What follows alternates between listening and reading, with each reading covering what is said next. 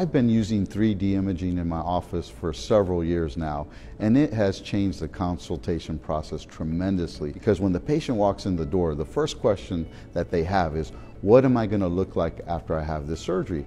And with the 3D imaging, I'm actually able to show them what they might look like. What I found in my practice is that 3D imaging is very, very good for the breast and body procedures. And just within the past few years, we've developed software for breast lifts. So now I'm able to just put the image up. If I agree with the image, I can just tell the patient, do you like it or not? 3D imaging can be used for facial procedures as well, eyelid surgeries, facelifts, rhinoplasties. Big difference in rhinoplasties, where we can set the expectations so that the patients can see with their own eyes what type of procedure they might be getting.